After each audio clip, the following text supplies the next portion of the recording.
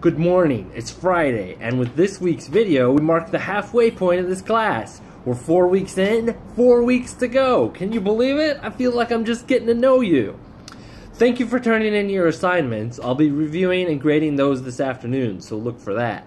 We're also going to be checking in on the latest page view points extravaganza. We have a clear winner for first place, but there's kind of a near tie happening for second place. There's no points for second place, but it's interesting how these things kind of stack up.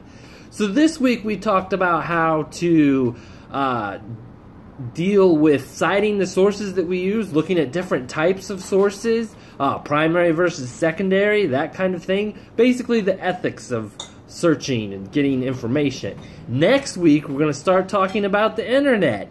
And it's not that I want to talk about the internet because I think you guys don't know how to use the internet. You're using the internet right now to watch this video.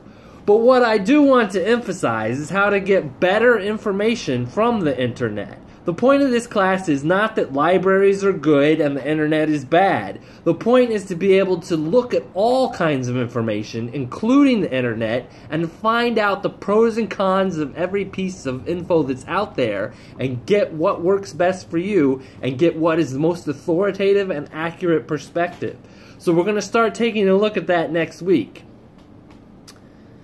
One other piece of advice that I want to tell you is that there's another opportunity for extra credit. If you summarize this week's reading, you can gain 5 extra points. Just send me a summary of what you read, what you interpreted, and you will gain 5 extra credits. That's it for this week. I'll see you next week.